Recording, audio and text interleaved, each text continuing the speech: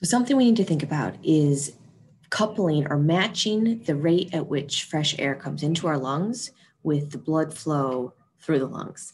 So ventilation is that first one. Remember that the bronchioles, which are right around here, those are little bronchi. They're smaller than bronchi. That hyaline cartilage is kind of petered out, and now we have smooth muscle surrounding those. That smooth muscle can constrict or dilate. So we can have bronchoconstriction to restrict and reduce the size of that airway, the lumen, or bronchodilation, which makes the lumen larger and is going to regulate fresh air entering the alveoli ultimately. So larger lumen, increased ventilation. We want to match up this ventilation with the blood that's passing through the alveoli. This is called perfusion. Perfusion is talking about local blood flow to tissues. In this case, perfusion is local flow, blood flow, right, to the alveoli. So these two things we want to match up so that we have optimal gas exchange rates. So if you remember, in the skeletal muscle, we talked about local regulation of perfusion. So in the skeletal muscle, we had, in the case of low oxygen or high carbon dioxide, we had what happened to the arterioles. We had vasodilation to increase flow to those tissues that need more blood flow through them.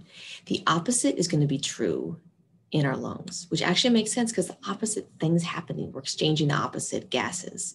So in our pulmonary, actually I'll say in the alveoli, it's going to be high O2 that causes vasodilation. That kind of makes sense, right? Like if we have high oxygen, we want to have more blood flow to get that oxygen to the body.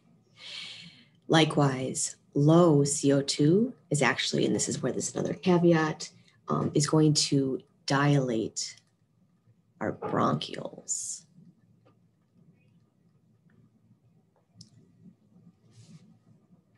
I'm sorry, I saw that just in time. This is high. High CO2 is going to dilate the bronchioles to be able to exchange that CO2 out. So it's two opposite mechanisms for the two gases. Okay, let's actually look at this. So here's two scenarios.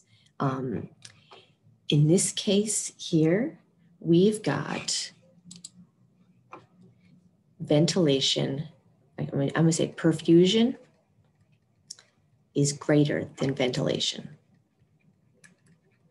So that could be due to low ventilation, bronchoconstriction. It could be due to high PCO2 and low PO2, which often go hand in hand. This could be the cause of having perfusion be greater than ventilation. When this happens, this is here. Here's our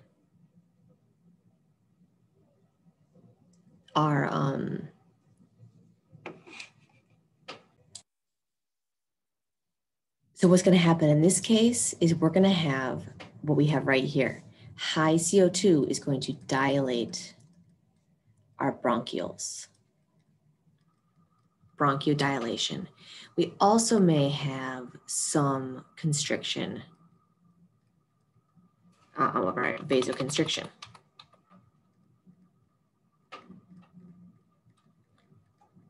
The opposite of what's happening here, right? So this is going to cause ventilation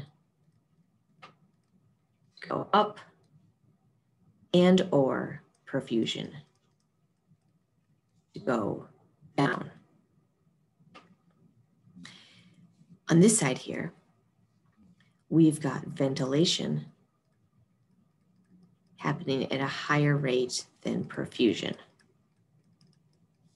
This could be due to high ventilation, so high dilation, bronchodilation. It could be also due to low PCO2 and high O2, PO2. What's going to happen? This high PO2 is going to cause vasodilation. Where is that? That's right here. That's going to cause increased blood flow through here.